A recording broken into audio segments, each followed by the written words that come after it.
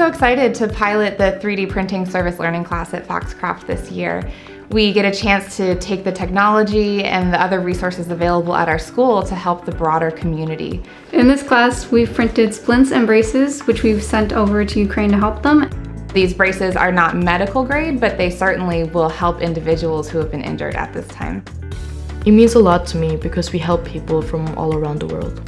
Our major project in the class is to 3D print prosthetic hands for individuals with upper limb differences.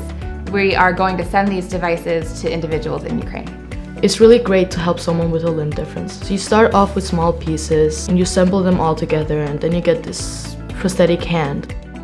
To create one of our prosthetic hands, we have to first download each part individually and load it onto a design program. We use designs that are open source from eNavel. Once we've done that, we transfer the data from the PC to the 3D printer and start the print. Overall, it takes about 2 days to print. Once all the parts are printed, we use a YouTube video to show us step-by-step how to assemble the hand. Finally, we ensure that the prosthetic hand functions correctly by picking objects up. In this class, girls are learning that they have the ability to truly make a difference and positively impact the lives of others.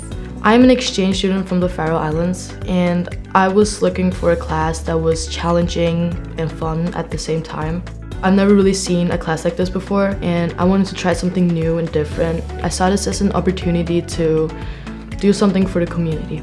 I think it's pretty cool how we can help people in need from so far away, and we get to use our class time to make such a positive impact in our society.